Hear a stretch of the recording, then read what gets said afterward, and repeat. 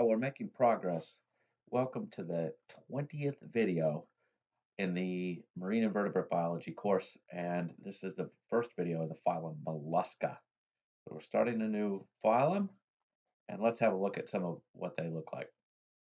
I've seen these things and not known what they are, but they are something called a chitin, which is a type of mollusk, a little like a pawa, but with 8 plates. Very common, very common in the intertidal area and just subsurface.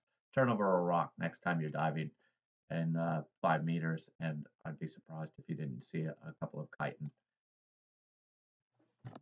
Pawa, very familiar with those, and limpets. You'll be very familiar with these, but the classic snail shape is a mollusk as well. These are Nerita. And man, they could get beautiful. This is a beaded top shell, but a tropical version. We have ones without shells, slugs. This one is called a nudibranch, but this is also a mollusk. Nudibranchs are incredibly colorful and a photographer's favorite. Sea hares, they get their name from the projections that look a bit like rabbit ears off of the front of them. They're a bit bigger than nudibranchs, but also shellless. And normally we think of octopus and the like as exuding ink, but these ones also can put out ink clouds to deter predators. Tusk shells are something that most people probably wouldn't be familiar with, but they can be very abundant in intertidal areas like mud flats. And Maori used to make these into necklaces and other jewelry. Our bivalves, this is a scallop, one of the things that we love to eat, these bivalves.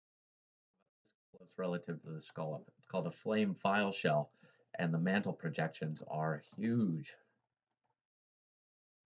Here's something that is good for New Zealand's economy, a bivalve, which is also a mollusk, and maybe something that you'll be interested in making a career in, which is farming mussels. And then we get into the cephalopods, or the octopus and squid and nautilus, and some amazing creatures, very smart. We've seen a few types of mollusks now. Let's look at some of their shared characteristics for the whole phylum Mollusca. Number one, they start with the ventrally located muscular foot. And if you remember what ventral is, it's like your tummy compared to dorsal, which is your back. The muscular foot, like this, looks very similar to a pawa. This is probably a limpet, though. But the foot is the part that we tend to eat often.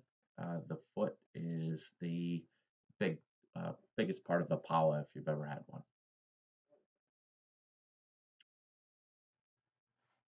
So they move around on their foot, and covering that is something called the mantle, which is like a fold of tissue that covers the rest of the body. And it also secretes the shell. So some mollusks have a shell and some don't, but if they do have a shell, it is secreted by the mantle. And finally, they have something called a visceral mass, which you can think of as just a bag of guts. So if we look at how the general shape of a mollusk goes, let's take a snail. You have the foot that it crawls along on, and then you have a visceral mass or a bag of guts on top of that, and then we'll change color just to make it a little easier to see. Then you have something like a blanket that covers the body, goes over the top. And that blanket, so put some lines in. This whole thing that blankets the rest of the body and secretes the shell is called the mantle. And they are bilaterally symmetrical. One of the most interesting things about mollusks is their shells. People spend lots of time and money collecting shells from all around the world.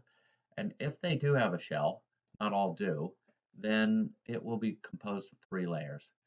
First one is the periostracum, which is kind of like a fingernail material, but it can have a hairy surface, which can help it get grip or keep it things from settling on it. If it's grip, it might be grip into the sand or something like this clamshell. And that is a thin organic layer of conchiolin or chitin. And then next is the prismatic layer. So if a shell has a lot of color, then often the prismatic layer is responsible, like in paua. Often the color of a paua and the variation in color in a paua comes down to what it has been eating. And so this is calcium carbonate and in a particular form called aragonite, just learned calcium carbonate. And also there are other chemicals that are and compounds that are mixed in. So that's why you get different colors within the prismatic layer if they're colored. And then finally, the nacreous layer, sometimes called mother of pearl, and that is a different pattern of crystalline structure of calcium carbonate, and that is what gives a shell its luster. So this is what covers an oyster.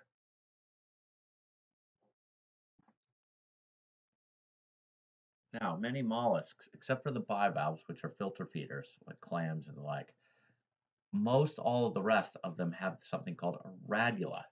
So it's quite an amazing structure. It's a ribbon of teeth that is much like sharks, where they can replace their teeth. This one is constantly regenerates. All of these little projections, these little teeth, essentially scrape along whatever the food is and scrape little bits of it off. It's like a cheese grater.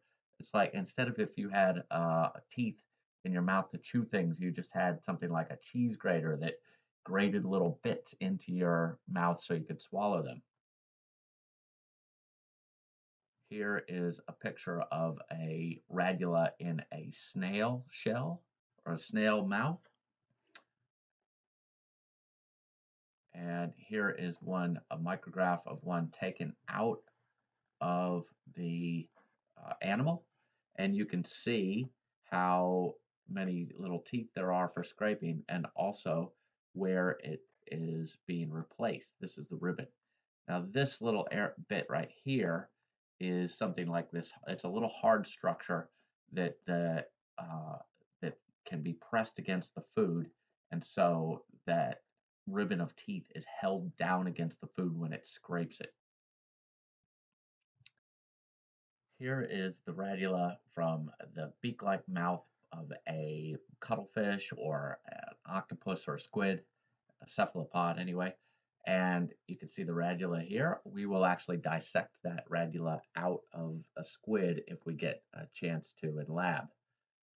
At this point, I would recommend that you sort of stop this video and go to the links on Moodle and check out some of the live action shots of the radula. Or you can wait till the end of this video, which will not be very far away.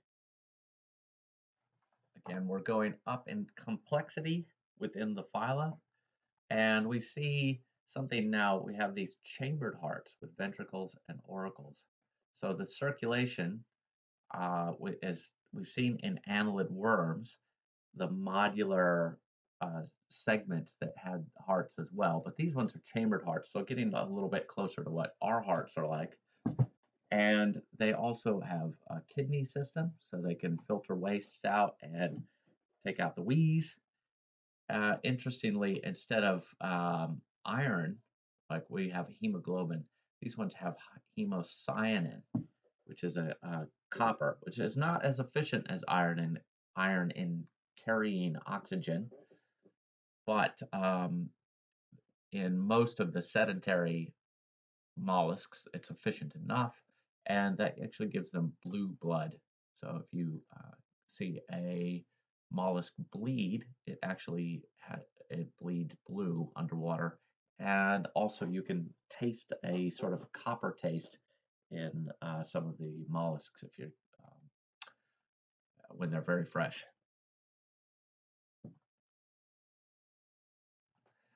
And the last slide for this video, we're going to look at the taxonomy that for which you'll be responsible in this class. So we're not really going to be looking at monoplacophora because you're probably not going to see them, or aplacophora, but polyplacophora, poly meaning many, and then placo, plates. So chitons, many plates. We'll look at the gastropods, which are the snails, both shelled and shellless. Bivalves have two shells, mussels, clams, oysters. Scaphopods, which are tusk shells, very abundant on the west coast, especially in the harbors like Raglan or Kafia. And cephalopods, which are the more active hunting ones, the beautiful nautilus, cuttlefish, squid, octopus. Okay, that is it for the first video. We'll see you in the next one.